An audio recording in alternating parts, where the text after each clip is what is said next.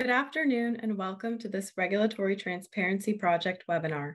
My name is Sarah Bankson and I am Associate Director of RTP here at the Federalist Society. Today, July 18th, 2023, we are pleased to host a discussion on Virginia's new approach to regulatory modernization. Please note that, as always, all expressions of opinion on today's program are those of the speakers. After the discussion, our panel will take audience questions, so please submit those questions into the Q&A function at the bottom of your Zoom window. Our moderator today is Anastasia Bowden, Director of the Robert A. Levy Center for Constitutional Studies at the Cato Institute. Before joining Cato, Anastasia was a civil rights attorney at the Pacific Legal Foundation, where she led the organization's Equality and Opportunity Program. She also co-created the podcast DIST, which tells the stories behind infamous Supreme Court dissents. In the interest of time, I'll stop there, but you can read the full and impressive bios for all of our speakers at regproject.org. Thank you all so much for joining, and now I will hand it over to you, Anastasia. Well, thanks, Sarah, and thanks for joining us, everyone. As someone who spent 10 years representing entrepreneurs whose hopes had been crushed by unnecessary and anti-competitive regulations, Virginia's project is very special to me. I know when you talk to these entrepreneurs, it's not always just one big policy that's holding them back. Pardon me. It's instead a thicket of overlapping and complex policies that makes their lives impossible. So I'm glad to see Virginia is trying to cut back that thicket. Today, I'm joined by 3 experts in the field who can talk about what Virginia is doing and how states can replicate that effort, and I'm hopeful that they will. First, we'll hear from Andrew Wheeler, who's the director of Virginia's Office of Regulatory Management. He's also the former administrator of the Environmental Protection Agency. Mr. Wheeler has dedicated his career to advancing sound environmental policies, beginning his career as a special assistant in the EPA's Pollution Prevention and Toxics Office, and later working as Majority Staff Director and Chief Counsel of the Senate Committee on Environment and Public Works. Next, we'll hear from Reeve Bull, who's the Deputy Director of Virginia's Office of Regulatory Management. Prior to this role, he was the research director of the Administrative Conference of the United States, where he worked on projects related to international regulatory cooperation, the use of science by administrative agencies, presidential review of agency rulemaking, and very appropriately for today's event, regulatory benefit cost analysis. Last, we'll hear from Caroline Sicko, an assistant professor of law at Antonin Scalia Law School at George Mason University, where she teaches administrative law, environmental law, and torts. In her research, she focuses on environmental and energy law and regulation, administrative law, and agency practice of cost-benefit analysis.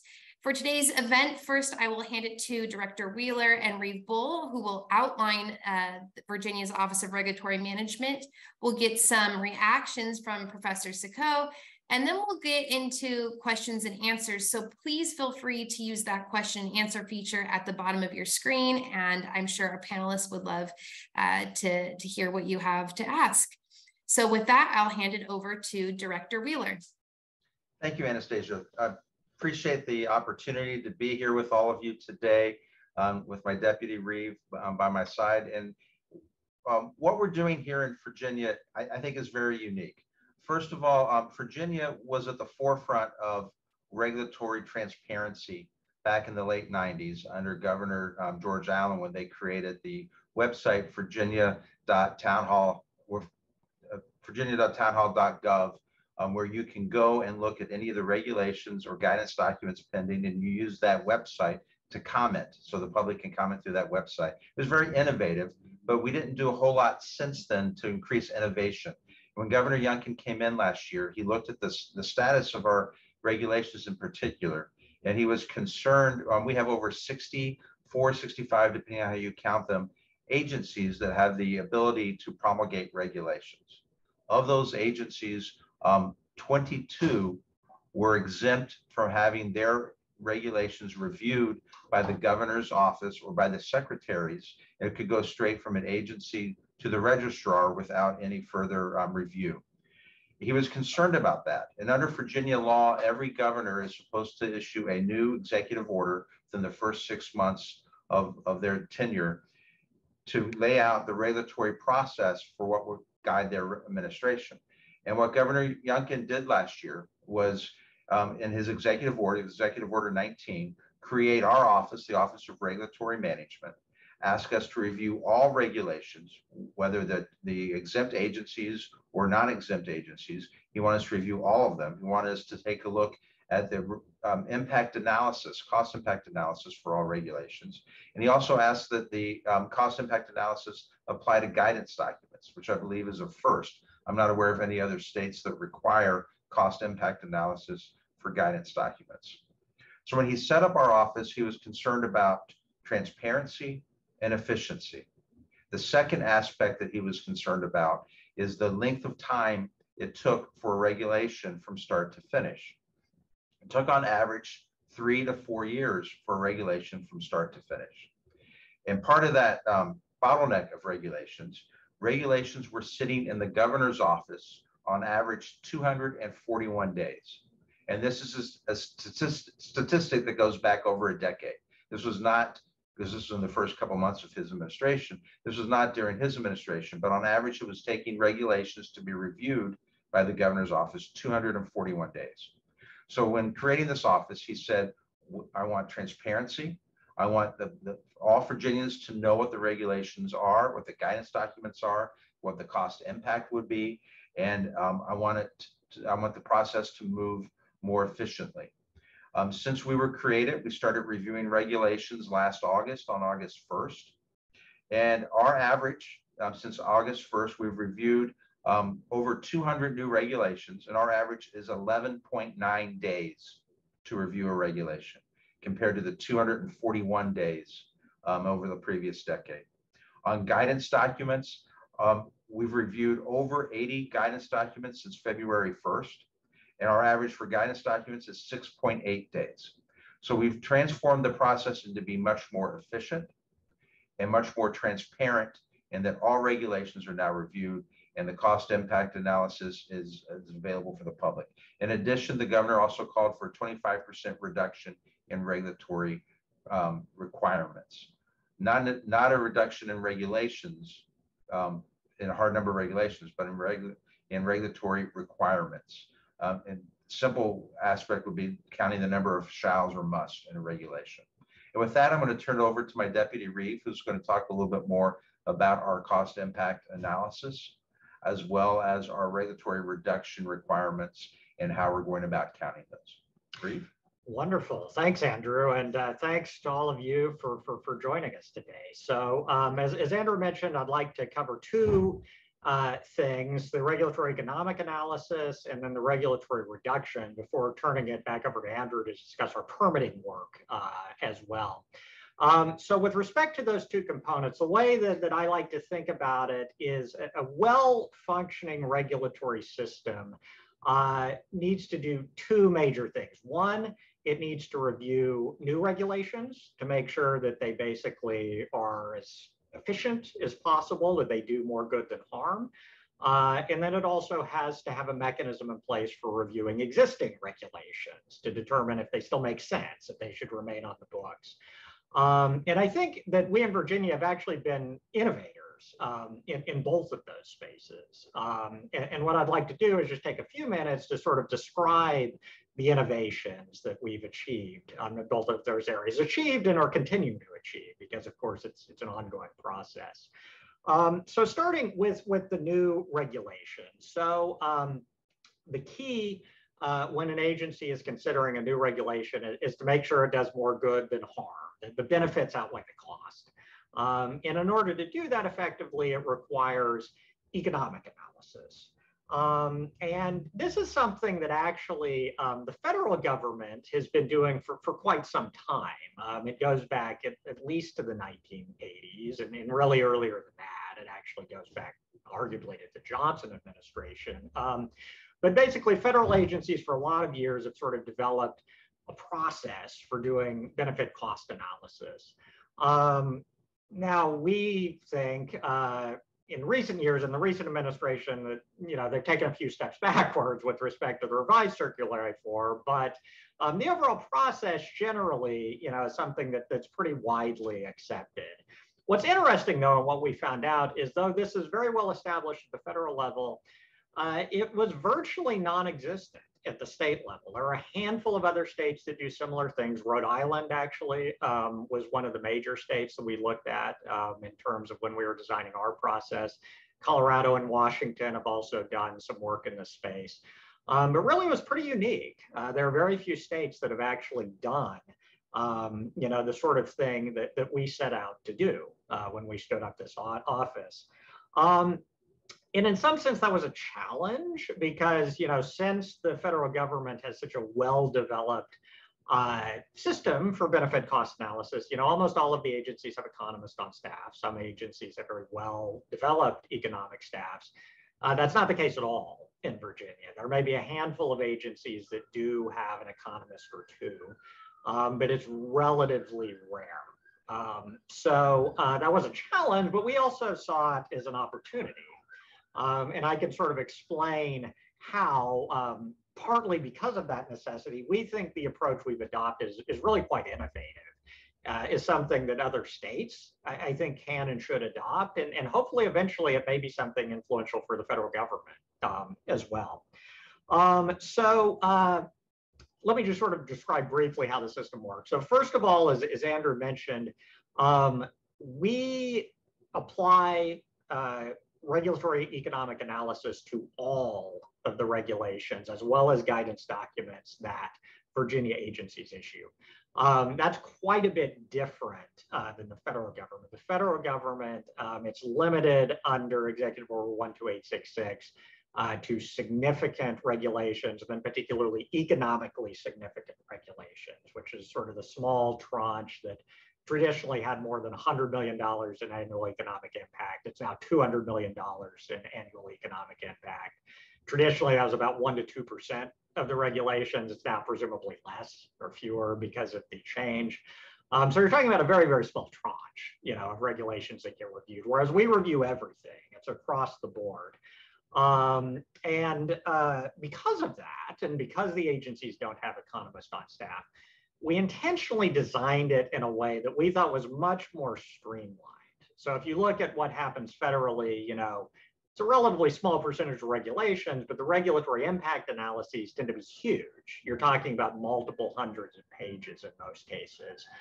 Whereas if you take a look on our town hall website, our analyses are much, much shorter than that. It's probably around like 8 to 9 pages on average, much, much shorter.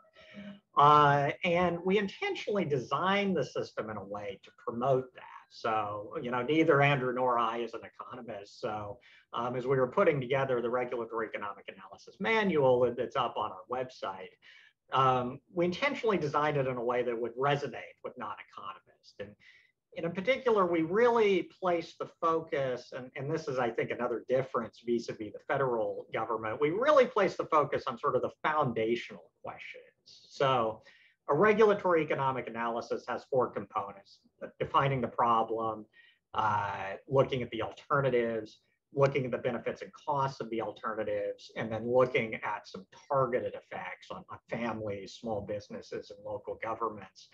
And as you might guess, at the federal level, the focus really tends to be heavily on the benefits and the cost, calculating the benefits and the cost. And that's an important component of what we do too. But we really tried to put the emphasis on those first 2 questions. Is there a problem?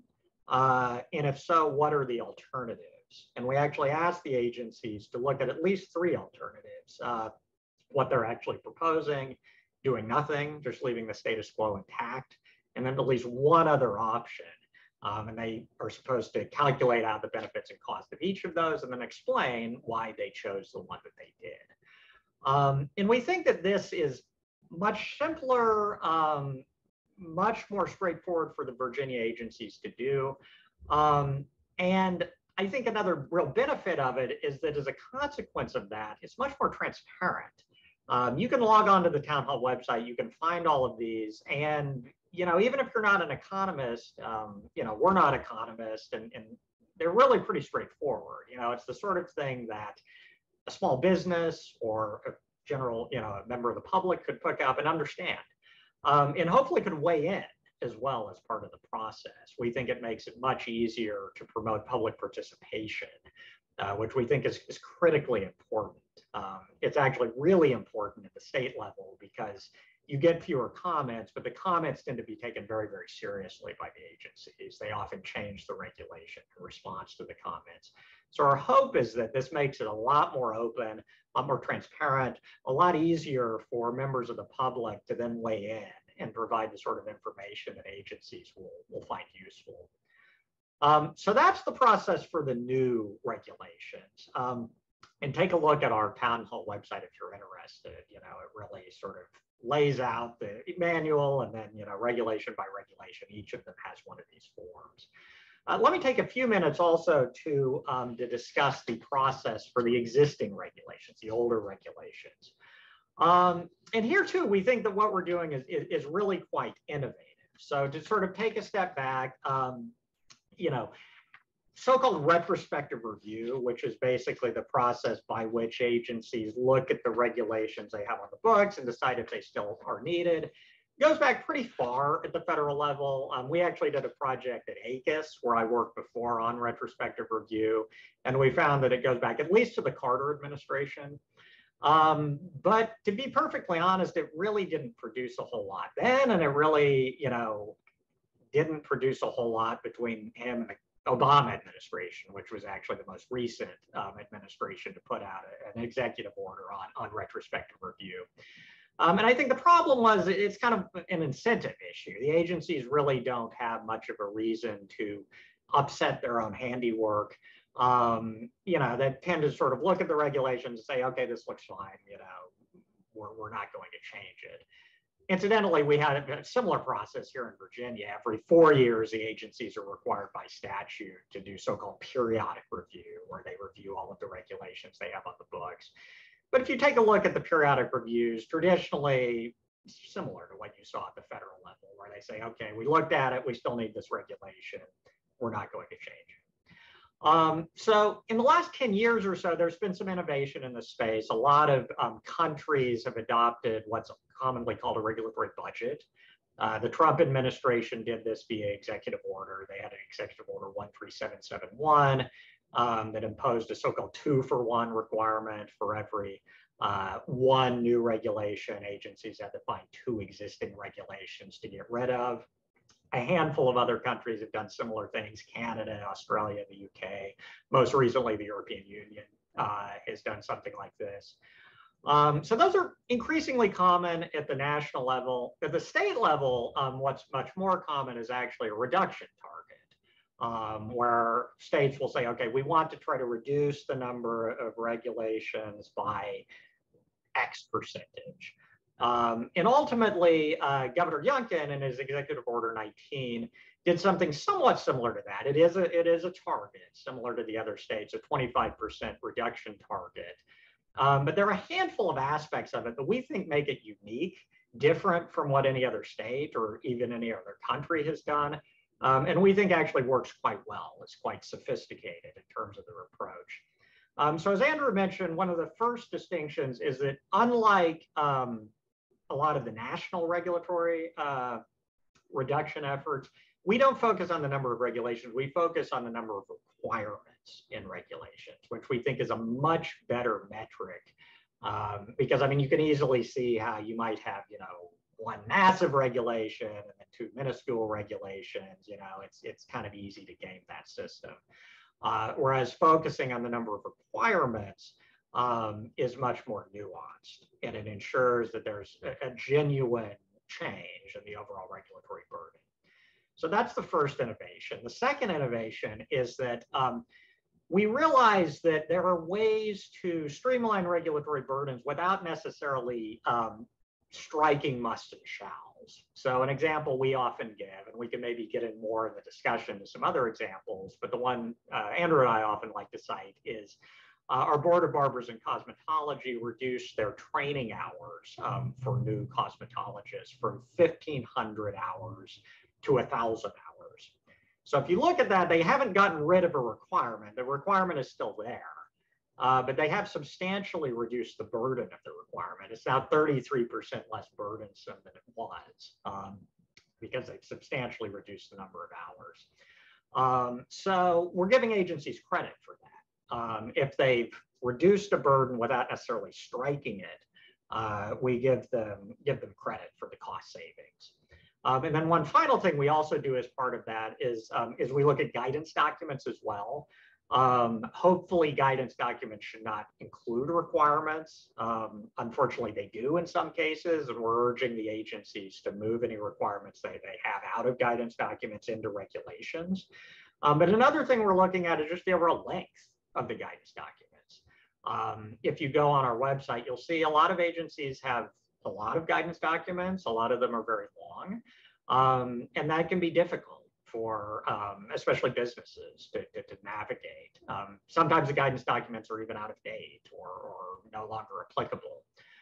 So we're urging the agencies to go and look at all of those and make sure that everything is up to date, that it's written in the most streamlined way possible, and that it's right-sized in terms of the overall amount of guidance that agencies are issuing.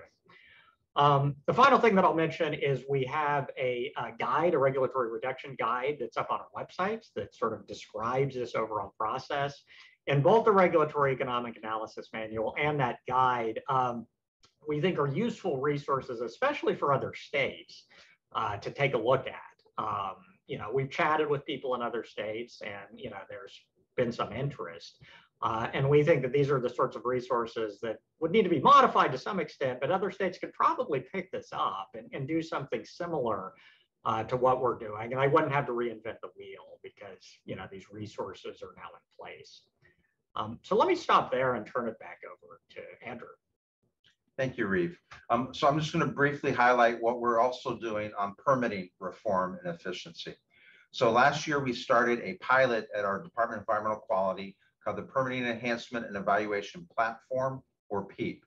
And to think about this, think of a Gantt chart for each permit, and think about the tracking systems that are typically used by some of the mailing companies, FedEx, UPS, et cetera, where you can go online and track where your package is from where it was shipped, where it is in each of the steps until you finally receive it. We're doing that for permitting as well. So we create a Gantt chart for each permit type that has a bar, it's a bar graph that's available on the dashboard at DEQ right now for all of the water permits as of this past December. And they are currently putting all the rest of their permits on the system as we speak throughout this year. Our office is taking this pilot and expanding it to 5 other departments. We're expanding it to our Department of Conservation Resources, which handles a lot of the resiliency and water issues, as well as our Marine Resources Department, our Department of Energy, our Department of Transportation, and our Department of Health. Altogether, we've identified approximately, I believe, 300 permits across all of those agencies, and we're working to build out the Gantt charts for each of those, and they'll be available to the public so that you can go online and you can see where the permit is in each stage. And this is, I believe, very unique as far as other states are concerned. This has both a public function and a government function attached to it. The public function is the Gantt chart. You see, it's supposed to be in the first agency for 30 days. The second agency takes it over for 40 days, and it goes through each step of the process. And it has the date when the permit is expected to be decided, the decision date. If a permit gets delayed, that decision date, which is shown by a red bar, that red bar stays in place, but the rest of the Gantt chart expands out and a new deadline bar appears. So you can tell that this permit is late and that a decision has not been made. So if you are the applicant, you can see where it is, including if it's been returned to you. At this point, the only people that we found that are unhappy with this system are the contractors that applicants hire, because sometimes the permits are returned back to the contractor, and the contractor likes to blame the state or state agencies for holding up a permit when in fact it's sitting on their desk. We've had a few instances where a permittee has called the Department of Environmental Quality to ask where the permit is. The director has gone onto the dashboard and said, well, let me see where it is. Oh, it's with your agent, and your agent hasn't responded to our questions. So this is an opportunity to provide more transparency. It's also an opportunity to provide more transparency to the public. because you can search the database to see what permits are currently being reviewed in your area code, for example, not your area code, your zip code, for example. And over the course of my career, I found that a lot of permits, a lot of projects that end up having a lot of opposition, it's partly because people don't realize about the project until very late in the process. So this alerts people as soon as the permit is filed to all the permits that are going on in their area of the state. The second aspect that I want to just mention briefly is on the management side for internal processing. And this will hopefully lead to long-term efficiencies in the process. The permit is assigned to a permit writer or analyst within each agency, each individual permit. That person gets an email 1 week generated by the system 1 week before the permit deadline saying you have 1 week to complete your review of this permit. They get another email the day before the deadline saying you have 1 day left to review this permit before the deadline. The day of, they get another email. The day after, if they haven't completed their work on the permit, they get an email saying this permit is now 1 day late. After a week, the manager gets an email saying this permit is 1 week late. After 2 weeks, the manager's manager gets an email. And after 3 weeks, in the case of DEQ, the director of DEQ gets an automated generated email saying the following permits are now 3 weeks late. So this will hopefully turn into more efficiencies long-term, and it fulfills Governor Youngkin's goal of more transparency and more efficiency in all of our state actions that we do on behalf of the citizens of the Commonwealth. And with that, I'll turn it back to Anastasia. Well, thanks to you both. You know, I was listening with interest to some of the other states that you've looked at, and I was just shocked to hear that you hadn't looked at my home state of California for ideas about regulatory reform, because we all know it's a paradox. We have, as a bad example. Well, Professor Seacott, you've obviously done a lot of thinking about regulatory reform and cost-benefit analysis, and we'd love to hear any reactions you have to Virginia's program. Sure.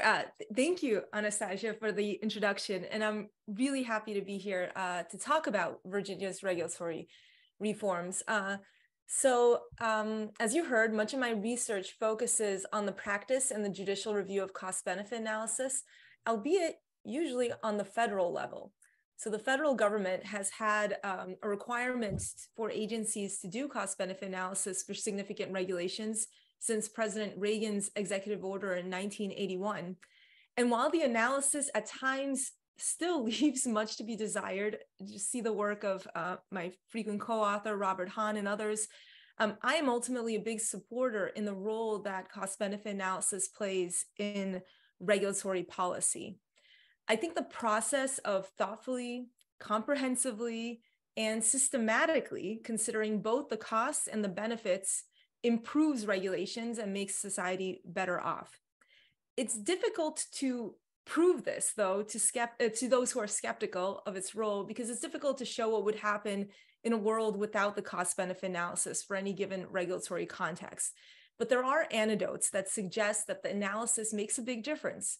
Christopher Demuth, reflecting on his time as administrator of OIRA during the Reagan administration, described how the administration imposed a stricter standard for phasing out lead in gasoline, stricter than the one they had inherited and thought they would get rid of. And it was based on the results of a cost-benefit analysis. Oftentimes, market-based approaches have come under serious consideration because of expected cost savings that are revealed in a cost-benefit analysis. We've already mentioned one example, one anecdote regarding the regulatory requirement reduction aspect of the initiatives in Virginia, the training hours for cosmetologists. And I hope we'll get more anecdotes, especially for the cost-benefit requirements, because I think these are powerful, concrete examples of what regulatory reforms like this can do and why they're important. But putting aside anecdotes, Virginia, in my mind, has already made some significant advances in less than a year of having these kinds of initiatives and goals. So I'll mention a few now. One of the expressed goals of Governor Youngkin's Executive Order 19 is the requirement to post all regulations and supporting analyses in a centralized database or website. And I've been told by Reeve that this website will provide easy access to all cost-benefit analyses as the agencies increasingly produce them going forward. So despite requiring cost-benefit analysis since 1981, the federal government does not have a centralized database of cost-benefit analyses. Instead, you have to go to individual dockets for regulations and then search for them. And there's no easy filter for the cost-benefit analysis, and the names of the analysis are not consistent. So number two, Virginia also has plans for consistent presentation of the results of these analysis in an economic review form. At least that's the name given to the analysis, I should say. And I was looking at one of these earlier today, and it was very easy to understand, sort of almost a table format, concisely summarized impacts. This seems simple, but presentation is important, at least if you want to reap the benefits of the regulatory transparency aspect that these analyses can bring. They have to be easy to understand for if they're supposed to be useful to bring out important comments or to have folks understand how this is affecting their lives. In this way, Virginia's form sort of reminded me of UK impact analyses that have a concise cover letter summarizing impacts. The third thing I noticed already, and I hope we can talk more about this, and we've started to talk about this, is Virginia's plan for improving analyses and regulations going forward through retrospective analysis and review. And this is another area where the federal government has not found much success, despite a lot of talking about it across administrations. And then finally, Virginia also requires consideration of impacts to three groups: small businesses, local government, and families, including low-income families. And this is right on that form. The federal analysis has done very little distribution analysis, especially analysis of cost burdens to low-income groups. So Virginia's experience here too might be helpful to the federal government. So according to a 2002 Mercatus report by James Bruegel and co-authors, there are many states that have CBA requirements, and there are many states that have some executive review. And as far as I know, the federal government has not found much to learn from these other experiences. Virginia seems different because the form and the organization of its review process, to me, seems more similar to the federal government than when I've looked at some of these other states. Virginia also has more ambitious goals and has a lot of momentum.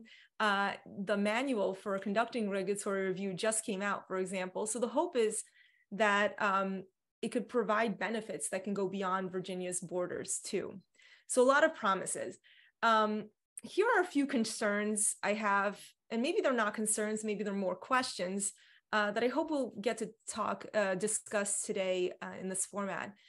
So the first one is, I guess, my broadest concern. Cost-benefit analysis has often been associated with deregulatory goals, which sometimes limits its appeal from being broader.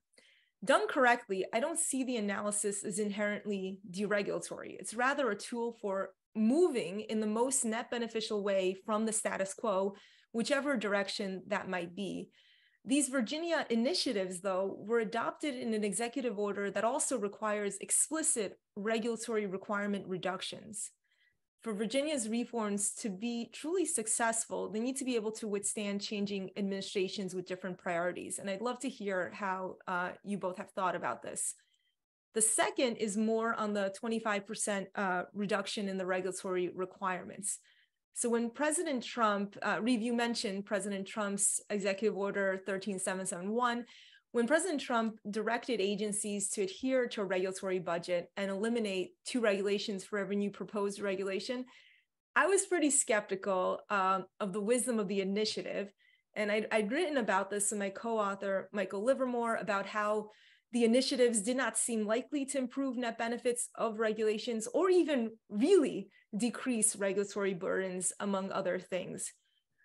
So thinking about these 2 goals, you can imagine getting rid of a net beneficial regulation, to me, doesn't improve anyone's welfare, and also reducing extensive, but maybe rarely used regulatory requirements might not do that much at all either. So in what ways is that regulatory requirement reduction requirement, I guess, structured so that it prioritizes the significant and costly burdens and then becomes meaningful and beneficial in a way that could get bipartisan support. Now, the third one is a little different, and I was going to phrase it differently. It's about the quality of the analysis and some other aspects. But given some things Reeve mentioned in his opening remarks, and even just looking at one of these analyses, I'm going to phrase it slightly differently, possibly more controversially, but economists. So I think of a part of the benefits of the federal cost-benefit analysis requirements was getting more economists into agencies to help think through the trade-offs and participate in designing regulations, brainstorming alternatives.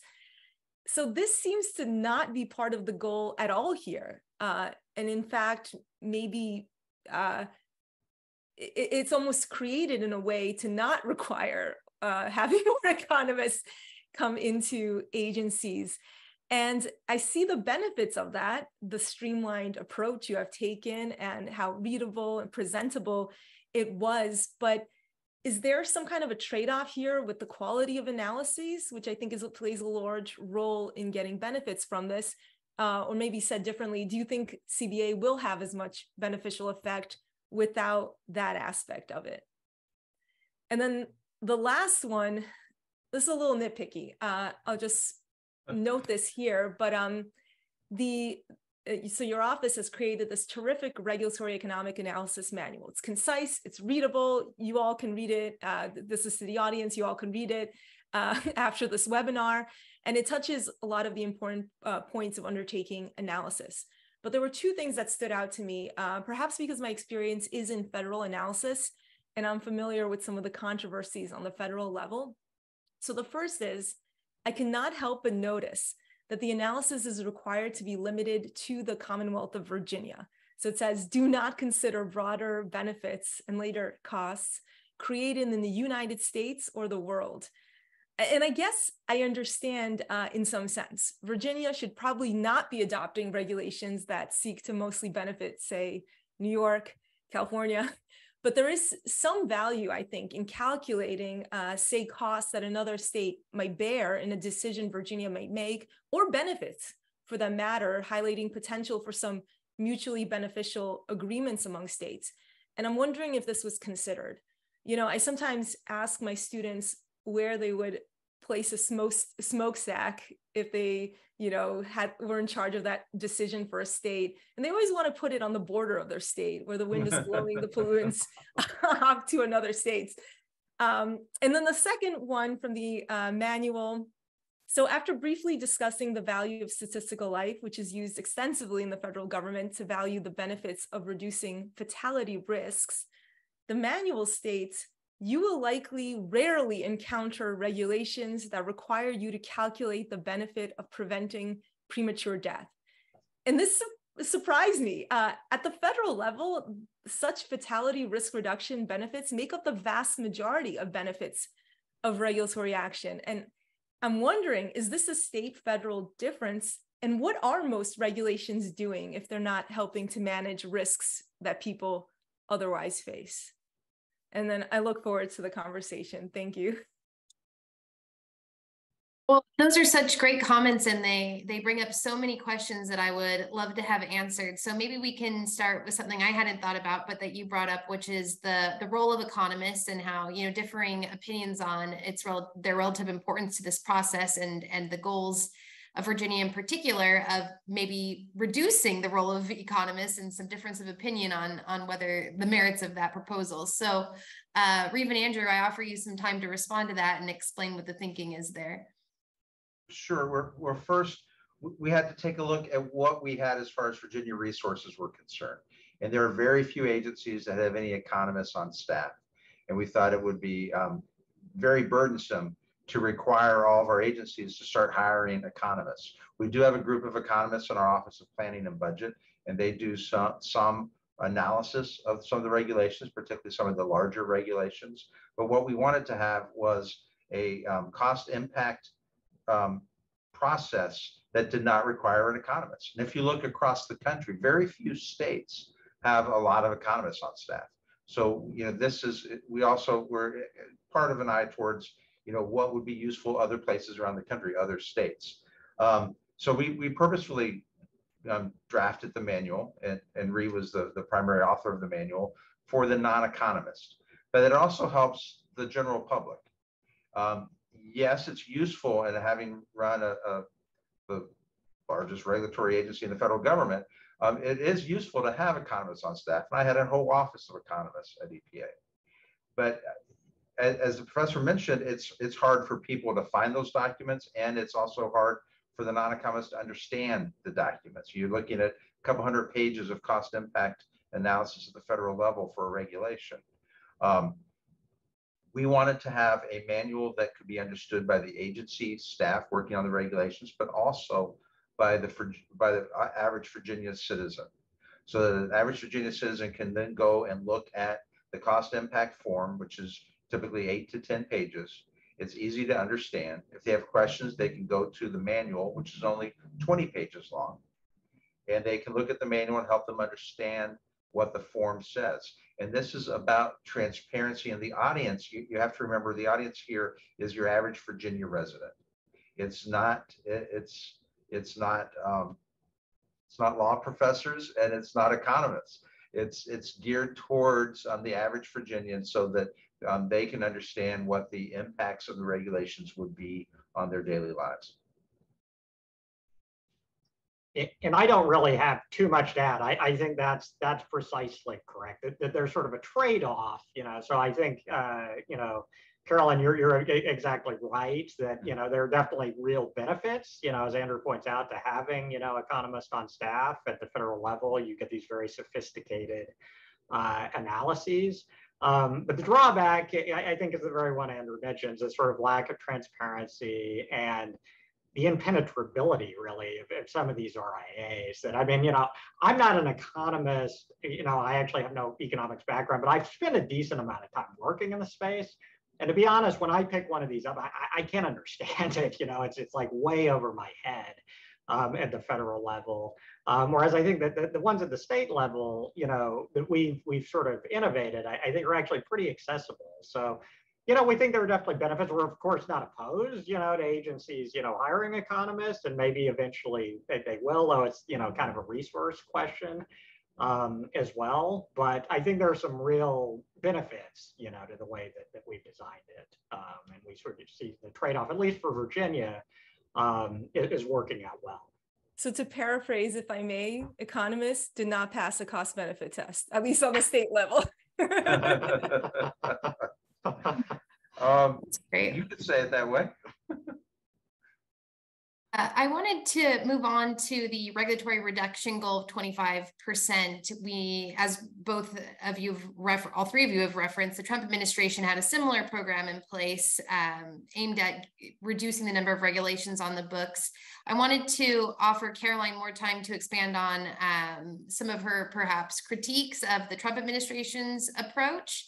And I wanted to offer you both time to talk about how Virginia's approach is different and improves upon that process, and perhaps how we make sure that these changes are permanent. I'm very interested in making sure that, if there are beneficial changes, that a new administration doesn't come in and backpedal on all of that. So I hand it over to you.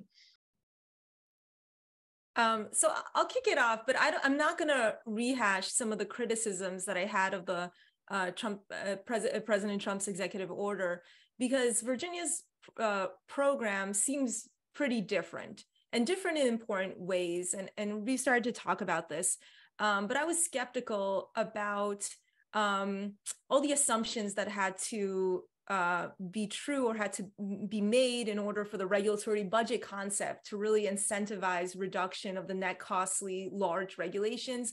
And then even more so for the 2-for-1, which could have the perverse effect of stopping a deregulatory action unless there's some kind of a requirement. It could delay getting rid of a really big one until later if you need it to bank in some way. So there's a lot of things in the beginning, especially, that made it difficult to see how it would accomplish its goals. So the Virginia one is much more direct, 25% reduction of requirements.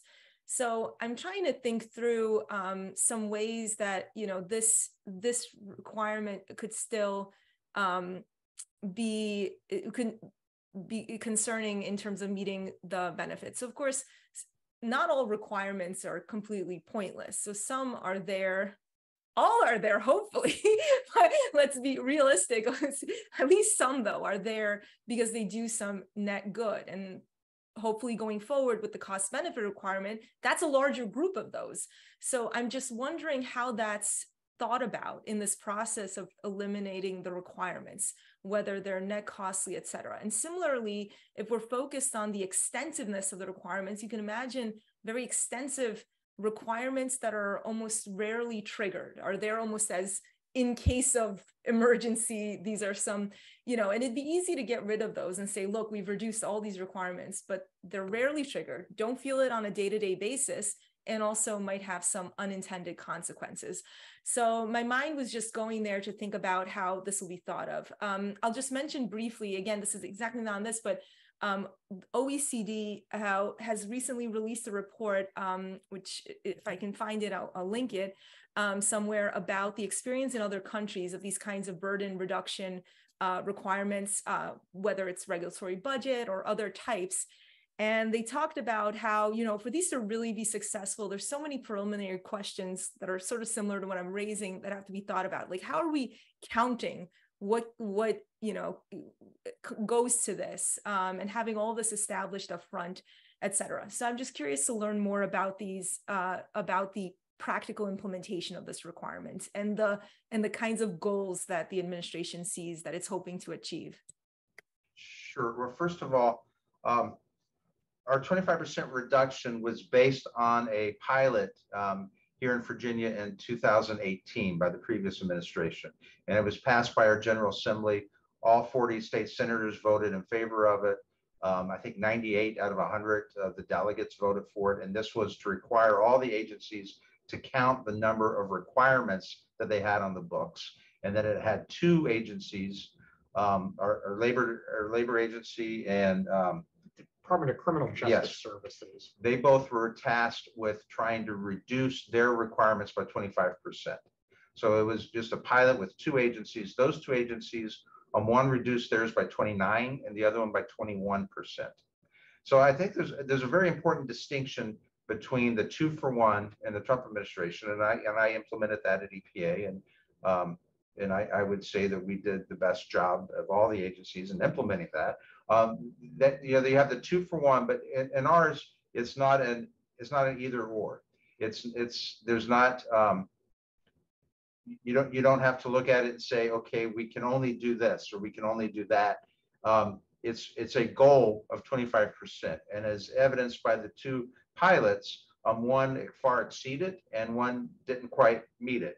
And while I certainly want all of our agencies to meet the 25% goal, I won't be at all surprised if some agencies have an easier time and others have a harder time. And it's, you know, and it was funny when we first rolled this out. One of the state senators from the other party criticized this in the press, saying this 25% is arbitrary. Where did it come from? And luckily, in the same article, and I didn't know he had said that, but in the same article, the reporter quoted me as saying, this came from a bipartisan bill that all 40 members of the Senate, including him, voted for. So, you know, there is bipartisan support for this concept in Virginia. So I hope that it will continue. And we saw legislation this past General Assembly trying to codify this. And I expect to see more legislation over the next 2 years trying to codify this approach. And then one other example that I just threw out there, also from the Cosmetology Board, is we had a requirement in regulation that if you opened a new beauty shop, barber shop, spa, you had to have a restroom within your premises for the customers.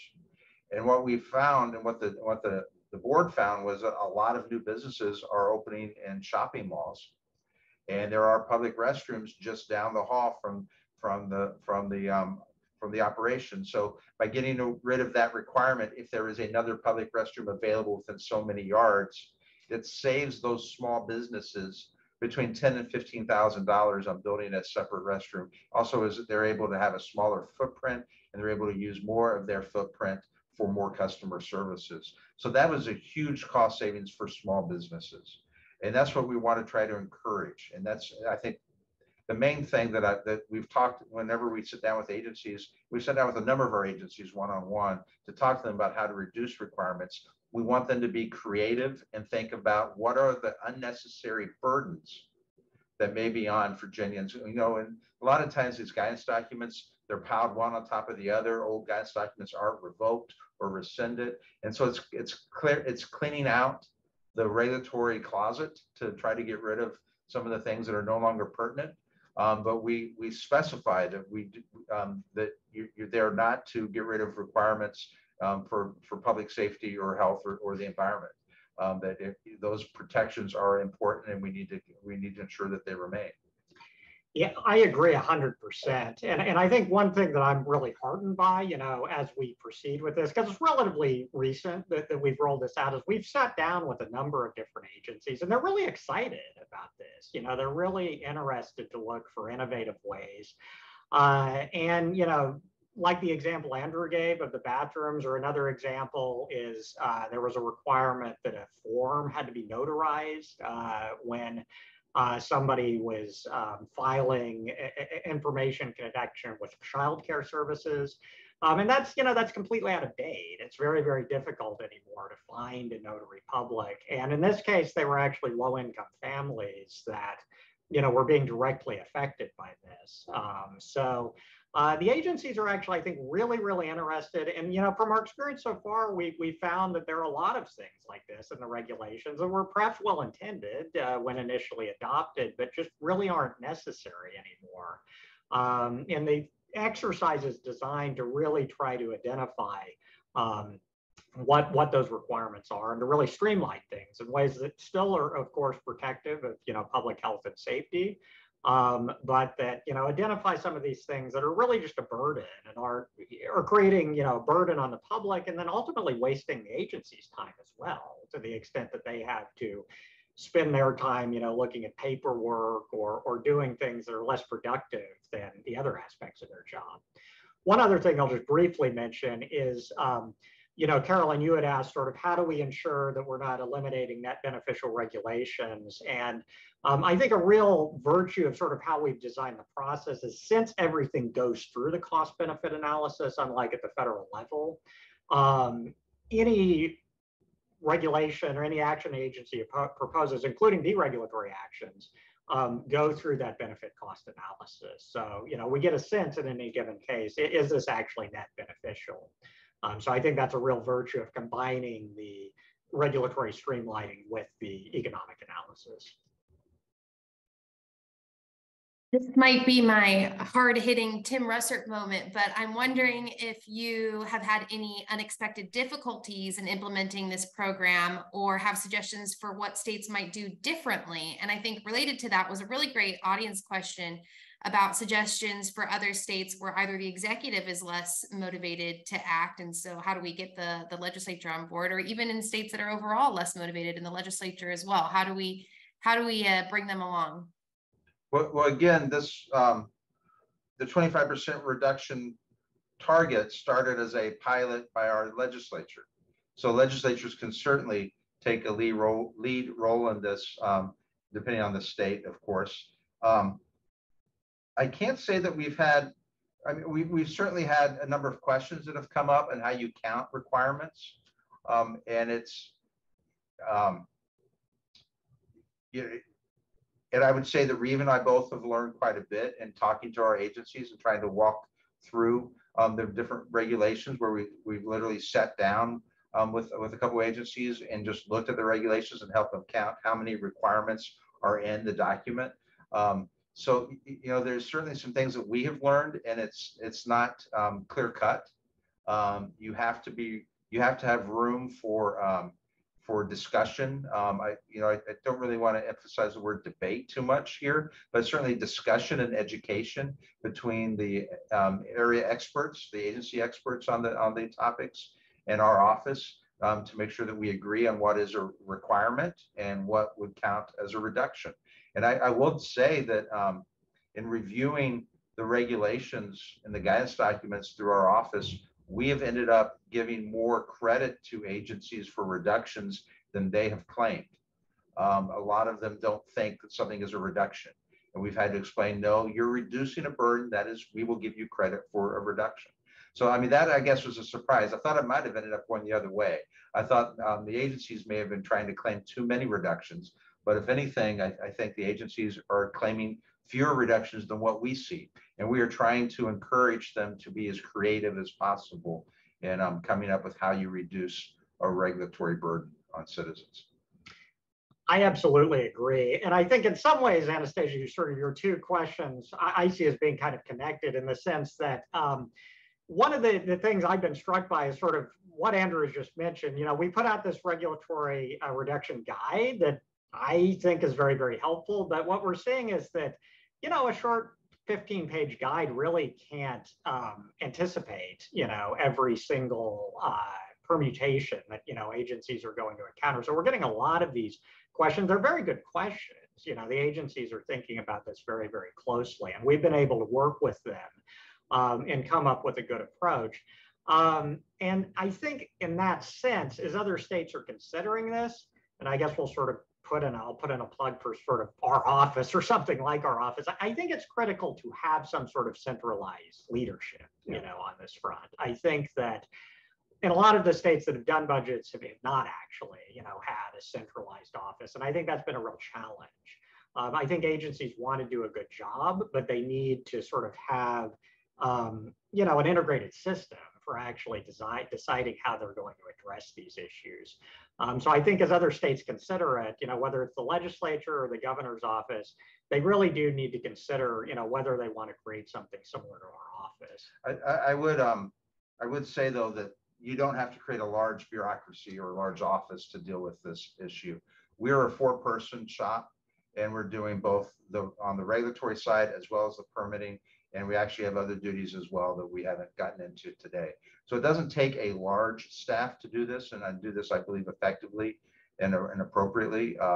So I wouldn't get, if I were another state listening to this, I wouldn't get discouraged about that, and would be more than happy to talk to any other state that is considering something like this. It doesn't take a lot of staff, but it does take at least a couple of dedicated people so that there is somebody responsible for these reviews and who take the responsibility on.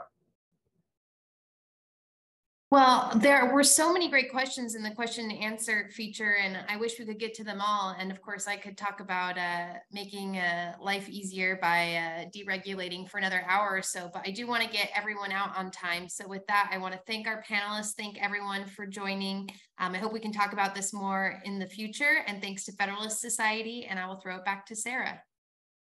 Thanks, Anastasia. I just want to thank all of our speakers for sharing your time and expertise with us today, and to our audience, thank you for tuning in. You can find more of our content on our website at regproject.org or follow us on any major social media platform at FedSocRTP to stay up to date. Until next time, we are adjourned.